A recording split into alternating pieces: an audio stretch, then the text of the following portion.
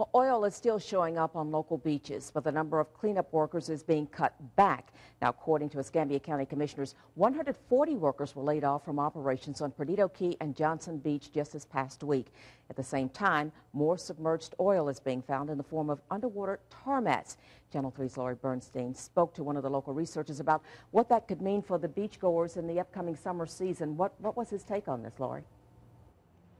Well, it was a very interesting one, and it really depends on a lot of factors. As you can see behind me, the sand sharks and the heavy cleanup equipment is still working out here on the beach. And considering that this was the biggest oil spill in American history, we fared pretty okay. I mean, the sand is still gorgeous as ever, and the water is still gorgeous green and blue. But if you look really close, there are still tar balls and tar patties out there washing ashore in different places. And scientists say it could be that way for years to come.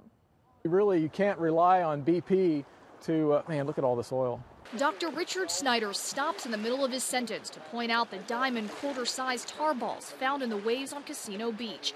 It's not fresh oil, just some of the leftovers from the summer that he says have been preserved underwater. So any place the sand is very dynamic. There's a good chance we're going to have buried oil, and that includes these little sandbars that are just off the beach here. We just don't know how much is out there or where it is. Submerged oil has been confirmed in 2 areas off Escambia County, behind Eden condominiums on Perdido Key and off Barrancas Beach inside Pensacola Pass. Those underwater tar mats are continuing to produce large tar balls and patties on the beaches nearby. Yeah, this is still loaded with PAHs, but it's cold right now, so it's not dissolving into the water very much. Once it gets warm again, and the sun comes out and bakes this stuff, it'll start melting again. The question is, will that oil dissolve enough into the water to cause a human health risk? Snyder can't answer that until he knows how much submerged oil is still out there.